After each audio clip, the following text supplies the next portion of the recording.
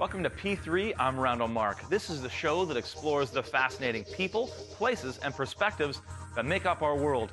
On today's show, we take you to the lowest place on our planet, the Dead Sea. Then I meet up with a doctor who may have discovered a cure for AIDS. This is P3.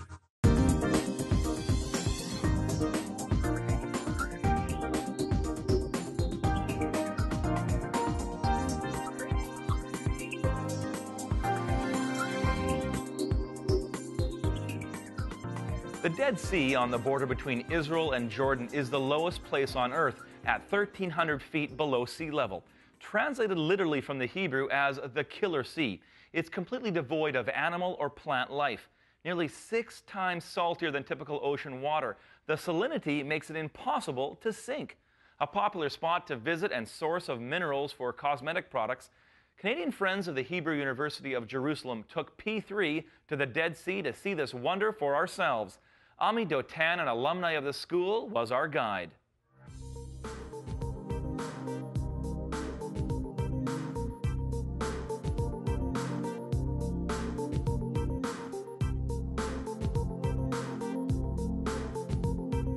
Ami, I'm standing just quite a ways away from the Dead Sea.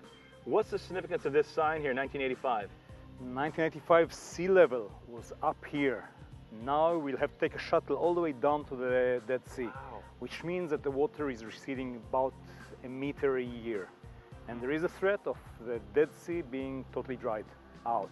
And what's the threat to Israel? Does Israel need the Dead Sea as far as how they get water from it, or what do they do? No, we don't get water from it for irrigation or anything like that, but it's a big resource of minerals and potassium and stuff that the biggest pride factory in Israel actually produces minerals from the Dead Sea.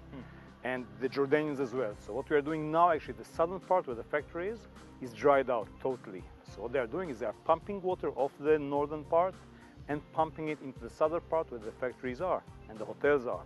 So that's the significance of the Dead Sea for us and for Jordan, which is just on the other side. Right. The mountains that you see over there are Jordan already. So that's the significance as far as the industry goes. So what about the fun stuff? I'm hearing that you can kind of lie in the Dead Sea. Is that true? You can kind of float? You're going to read your magazine, floating on the Dead Sea. You're going to be black all over from the mud, and you're going to enjoy it. Okay, I get to hang out and put some mud on me, float in the Dead Sea. Let's go. Go ahead. All right.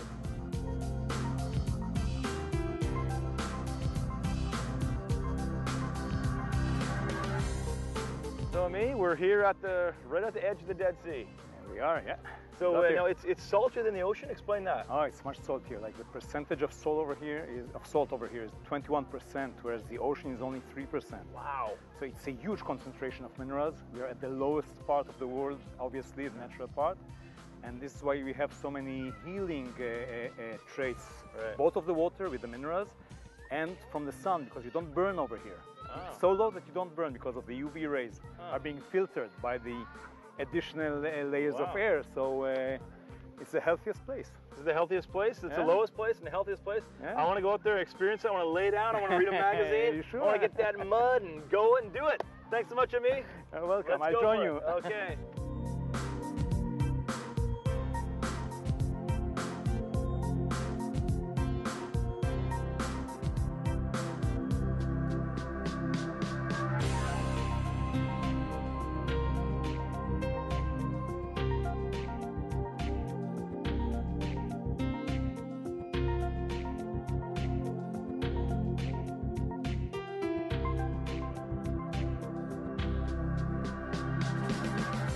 Have a white patch on your back. Oh, we can't have a white patch on my back. We can't have a white patch on my back. Ah, that's it. That's the way. This is nuts. Okay, here we go.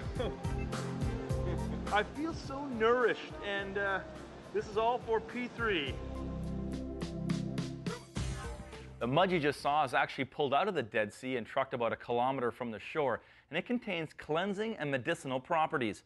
Coming up a little later, the discovery of an HIV-resistant population. But first, we talk with an Israel-based Canadian artist who retraces her family roots on canvas. She's next on P3.